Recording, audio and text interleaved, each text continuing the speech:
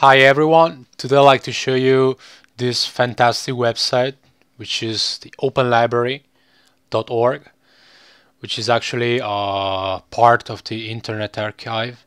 Okay, on the Internet Archive you find many old websites, video, texts, and many other stuff.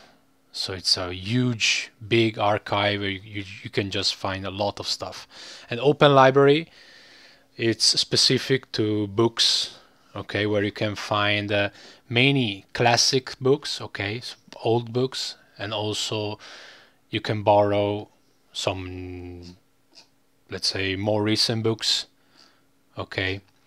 Actually, to borrow them, I think you need a special software, okay, which I think is not available for Linux, or actually I don't know, maybe you need a specific Adobe Reader version, or actually I don't know, I never tried. Anyway, what's interests me are the classic books, and classic stands for most of the books that have been published prior 1930s, okay, 1920s, okay. Everything else, it's most likely to have a copyright, so they are not available to read for free. Okay, so let's say from the Greek classics, or even before, to the 1930s, you can find almost everything. Okay, you can read and you can download the PDF and whatever. For example, this is the home page. I can refresh the page, so I have some new books here. I will just check the classic books, as I said. Huckleberry Finn here, Manzoni, and just plethora, really, over 1 million free books, free ebook, Voltaire, and just really a huge selection of the classics, philosophy, history, narrative, and science books. As I said, until the 1930s, then you find the book have a copyright and etc. Anyway, let me just show you something here. Let's see if I can find something interesting. Civil War.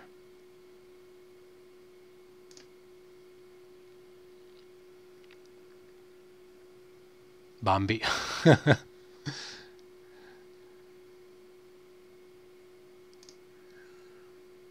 Mozart, also music, huge selection of music books, and biography about Mozart, Beethoven. Okay, let's go with Dante. And you can read, actually, you can click in here. If you click down here, you just go to the read page, so you can straight read them. But if you open the main page of this book, Purgatorio, so Purgatory, you can find here, it's listed by the availability, okay? So you can find here the date. As you can see now, this is pretty recent, let's say, it's still available to read. And by the way, it's most of the books are in English, okay? It's English oriented site, but you can find many other languages, even if the title it's not in English or it's not your native language. Maybe you can find something. For example, you can find French or Russian, or as you can see here, it's Greek. Okay, so I'm going to open this one. You can open the PDF, just save it. Okay, PDF, DAISY, EPUB, or you can just read online. You can also to open a English version.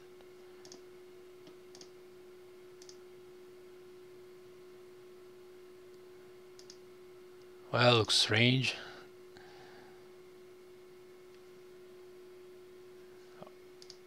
Okay, let me switch to the English. As you can see here, there is the cover. And actually you can see this University of St. Michael's College.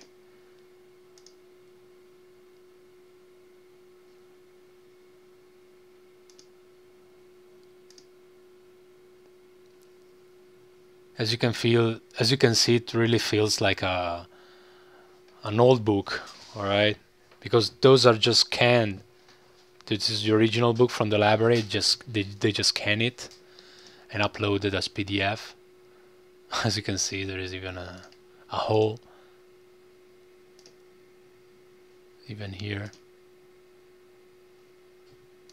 Let me see the Greek version. It's a bit strange, I will say. Anyway, just to show how huge it is.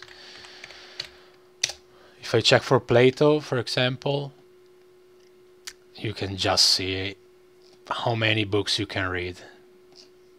Everything, really. 35 edition, 51 edition, so you can find many different languages, pretty sure. So if you go ahead and open the Republic,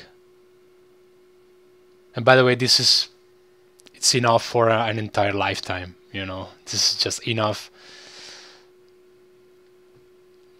The quantity of books, it's crazy. I mean, it's really many books to read. As you can see here, you have French, English, Ancient Greek, English, Latin, German. Okay, so regardless of the title, you just try, and maybe you can find your native language. Let me read. Yeah, let me actually open this one in Greek. By the way, you know when a book is available to read, if it has this icon here. If there is no icon, like in this case, there is no PDF available to download, actually, to read, to download online. As you can see, let me check also here. There's a cover. Tac. University of Toronto. And then you can just go ahead and read the book online or download the PDF. So actually this book reader from the Internet Archive, which is great. As you can see here, it's the Greek original, I guess. Yeah, that's it. So it's up there to be used. I mean, over 1 million books, most of the classics, philosophy, history, and really everything, it's there.